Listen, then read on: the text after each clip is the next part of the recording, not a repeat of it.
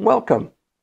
Thank you for joining me today. Let's spend a few moments with our Good Shepherd, and may the Holy Spirit bless our devotion together. Anticipation. That's the word for today that describes Christianity. And our reading for today is from the Old Testament prophet Micah, chapter 7, verse 7. But as for me, I will watch expectantly for the Lord. I will wait for the God of my salvation. My God will hear me.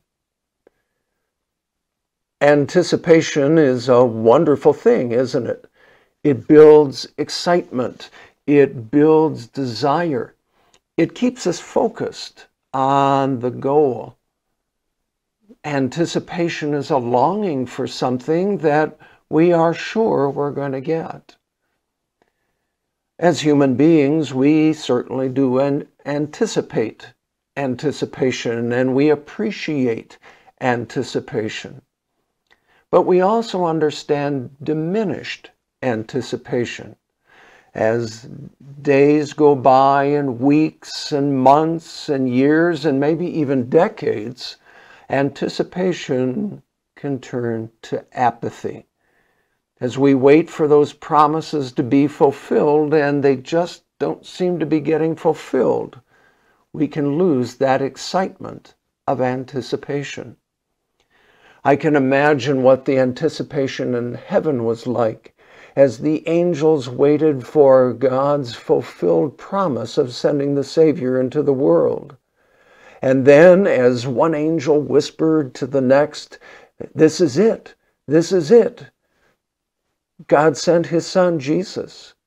I can imagine the excitement growing among the angels. And then when God said, "Who wants to go and announce the Savior's birth?" all of heaven emptied as the angels excitedly went to proclaim in that Bethlehem sky that a Savior has been born. God's promises are true. If only earth knew what was coming. If only they had been anticipating.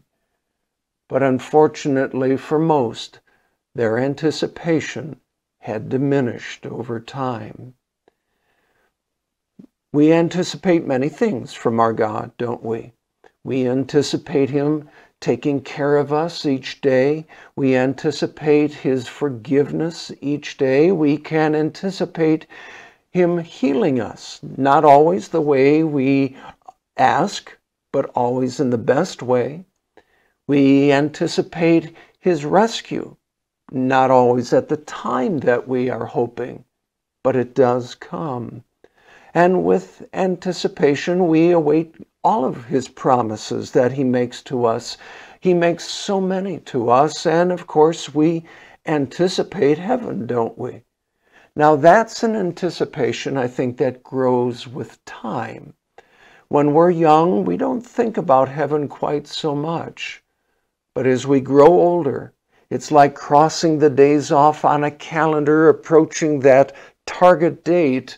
We become more and more excited, anticipating, finally walking into those streets of glory, through those gates of holiness, to be forever with our Lord and free from all of the diminished anticipations, all of the frustrations, all of the disappointments, all of the sin. God holds out the very best for us. And so we never really have to lose our anticipation. We need to keep reminding ourselves that God is faithful. He will never, ever break a single promise. He proved it by sealing that promise with the blood of his own son, Jesus, that's taken away our sins. So each day, stay excited with anticipation, my friends. We pray. Lord Jesus, may I every day be excited about you as I anticipate your promises being fulfilled to me. Amen.